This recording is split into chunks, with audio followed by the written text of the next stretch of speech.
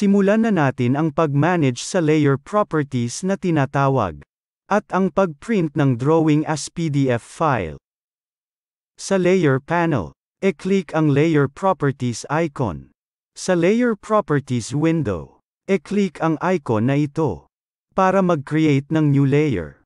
Masdan sa ibaba at lalabas na ang new layer, na may pangalan na Layer 1. Continue to click hanggang sa magkaroon ng Layer 1 to 5. I-click ang Layer 1. I-click ang white color sa tapat ng color menu bar. Sa paglabas ng color selection window, i-click ang magenta color. Press OK to exit color selection window. I-click ang Layer 2. I-click ang white color sa tapat ng color menu bar. Sa paglabas ng color selection window, pumili ng kulay. Walang mapili. Gawin natin white na lamang din. Press OK to exit color selection window. I-click ang Layer 3. I-click ang white color sa tapat ng color menu bar.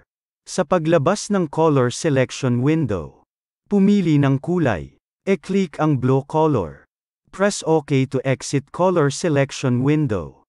I-click ang Layer 4. I-click ang white color sa tapat ng color menu bar.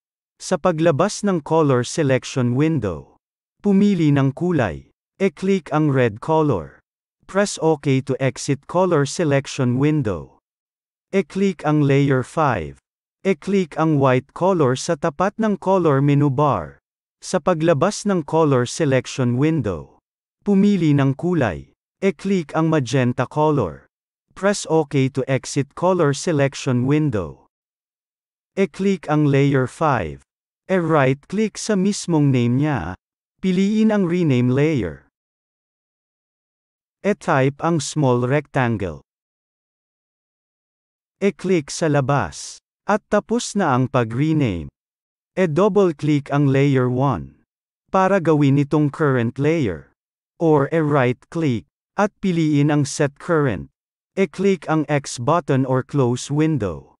To exit color selection window. Sa iyong window, mapapansin mo na Layer 1 na ang current layer. I-select ang mga linya na nasa labas ng drawing. Gamitin ang manual selection. I-click ang Layer Panel. I-select ang Layer 1. At automatic na ang pag-change ng default layer into new layer. I-select ang mga dimension sa labas ng drawing.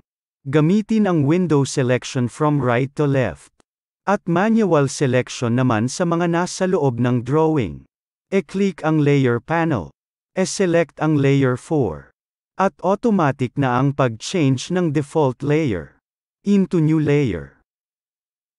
I-select ang dalawang circle sa loob. Gamitin ang window selection from right to left. I-click ang Layer Panel. I-select ang Layer 2.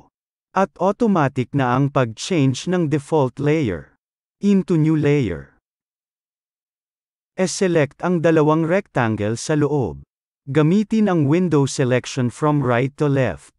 At manual selection para maiwasang mapasama ang iba. I-click ang Layer Panel. I-select ang Layer 3. At automatic na ang pag-change ng default layer into new layer. I-select ang dalawang rectangle na maliit. Gamitin ang manual selection para maiwasang mapasama ang iba. I-click ang Layer Panel. I-select ang small rectangle na layer. At automatic na ang pag-change ng default layer into new layer. Simulan na natin ang pag-print sa simpleng drawing na ating ginawa. Pumunta sa Quick Access Toolbar na kung iyong matatandaan ay naging topic natin sa Part 1. I-click ang Plot. Sa paglabas ng window, i-select ang Adobe PDF or Drawing to PDF. Sa Paper Size Selection, piliin ang ISO A4. I-click ang display na may arrow down sa gilid. Piliin ang window. I-click sa itaas na bahagi sa kaliwa ang first point. At i-click naman sa ibabang bahagi sa kanan ang second point. Siguraduhin lamang na nasa loob ng window ang drawing na ginawa. I-click ang Center the Plot at Landscape. Then i-click ang Preview. You can check the drawing by zoom in and out. While at Preview,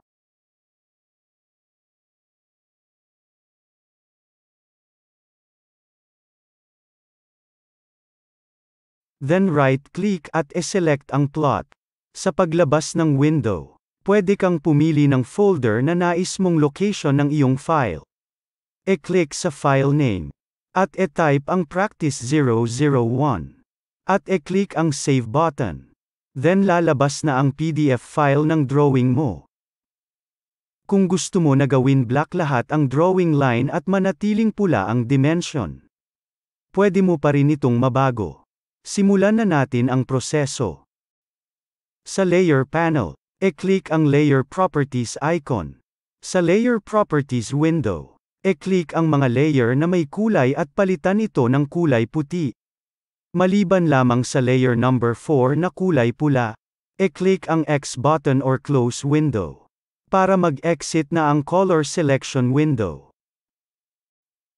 Ating i-print muli ang drawing. Pumunta sa Quick Access Toolbar. I-click ang Plot. Sa paglabas ng window, i-select ang Previous Plot. Then i-click ang Preview button. You can check the drawing by zoom in and out. While at Preview, then right-click at i-select ang plot. Sa paglabas ng window, i-click ang Practice 001 na PDF file. At i-click ang Save button. Then click Yes to overwrite ang drawing na una mong ginawa na may kulay. Then lalabas na ang PDF file ng drawing mo. At dito na po nagtatapos. Thank you. Don't forget to subscribe.